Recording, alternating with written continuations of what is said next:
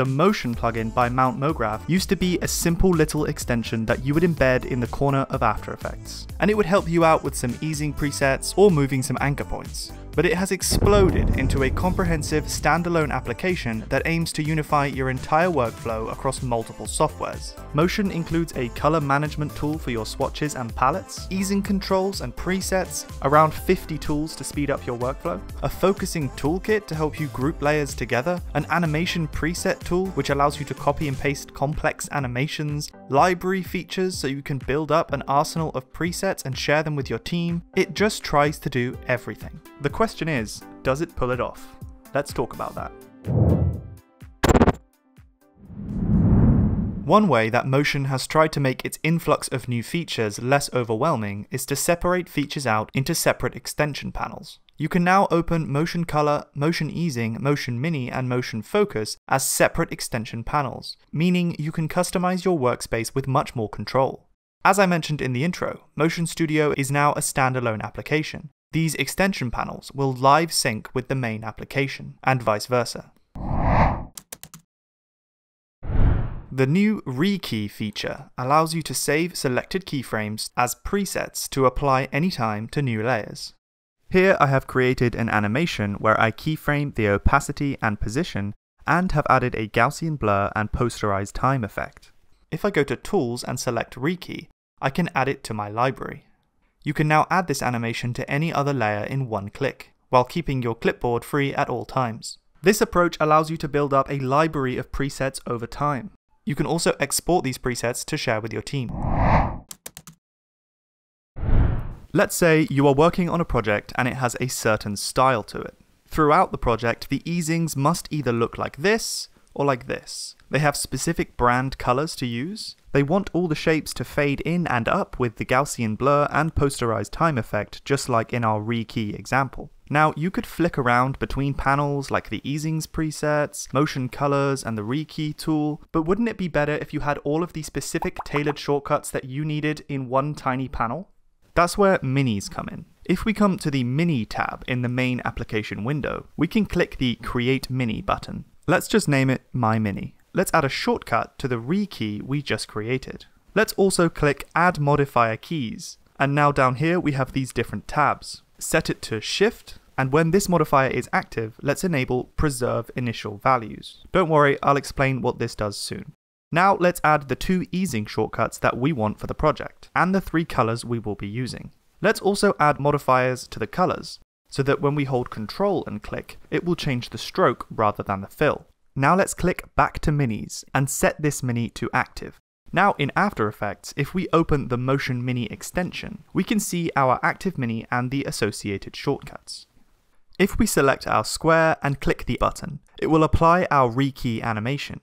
Notice it moved the square to the center of the composition. If we had held Shift to use our modifier key, it would have preserved the initial position when applying the animation. Let's use our easing curve shortcuts to change the easing, and use our color shortcuts to change the square and background colors. Notice how we didn't need to jump around to multiple panels and extensions to do all this.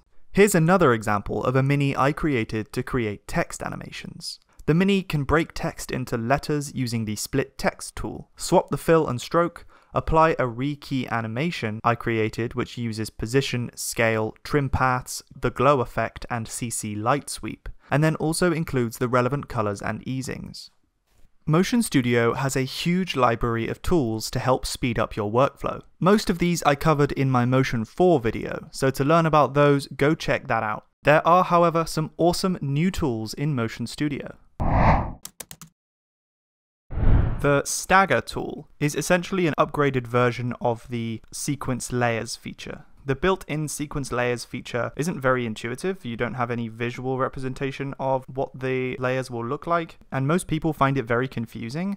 Whereas Motion's Stagger tool is much clearer. You can see here a representation of what the layers will look like. You can change it to be randomized. You can change it to stagger the keyframes instead of the layers themselves. And you can change a bunch of other useful properties. Once we're happy, press Apply, and now our keyframes are staggered. The Kinetic tool allows you to bind certain properties to the velocity of a layer. So I have this circle layer, and I'm going to place 2 keyframes on the property that I want to be controlled by the velocity. So let's twirl down the ellipse path and uncheck constrain proportions, and I will place a keyframe for size at 0 and another keyframe for size at 2 seconds, and let's bring it right down. So the higher the velocity, the lower the size on the Y will be. So let's highlight these keyframes and click kinetic. And it's given us this null. We actually want to set our shape as the velocity layer and then unshy our layers. And now we can animate the position of our shape. So let's start it off here and let's have it come all the way to this side, and then let's have it come back again. So I'll just copy and paste the starting frame. So right now we just have this. So if I highlight the first 2 keyframes, come to our easing graph and make the easing really extreme, and then do the same for the second 2 keyframes. Now we have something like this. I'm going to make the easing a bit less extreme. Oh yeah, that's a bit softer now. Let's find somewhere in the middle. That's quite nice.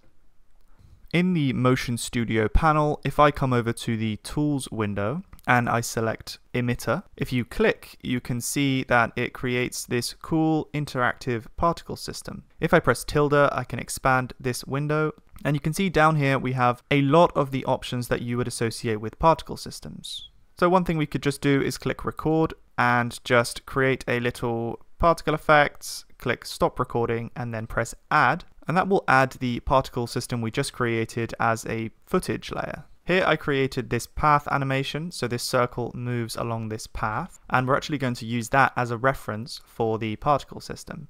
So if we select these keyframes and we click motion path, save motion path, and we click preview, we can actually see that the particle system is following the path that we created. So if we click record, and then add, we can now disable our circle, and we can see that our particle system is following that path.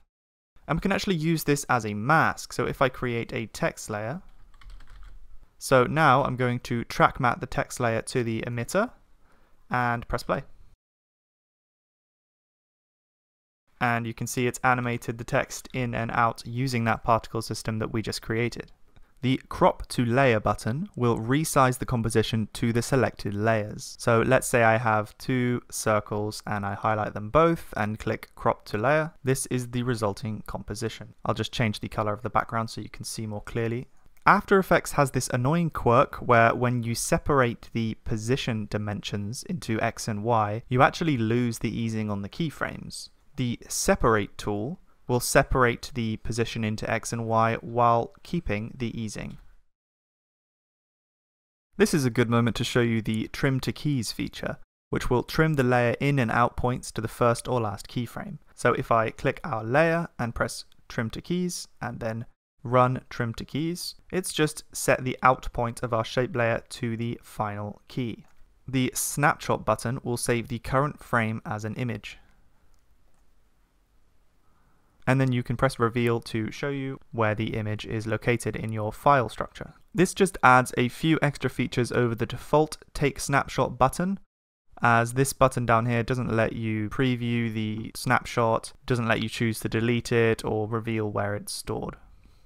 The Colors feature in Motion Studio provides a user-friendly interface to view, apply, and manage your color palettes. Scrub 360 degrees of color, save, sample, import, and share custom palettes and swatches. One new feature that I thought was really cool is that you can open motion color in Illustrator now, which keeps things nicely in sync between the 2 softwares.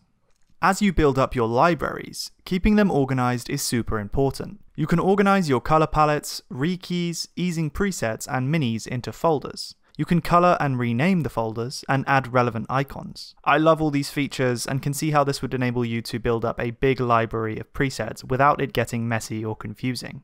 Motion Studio also supports DaVinci Resolve, providing advanced keyframe and easing controls.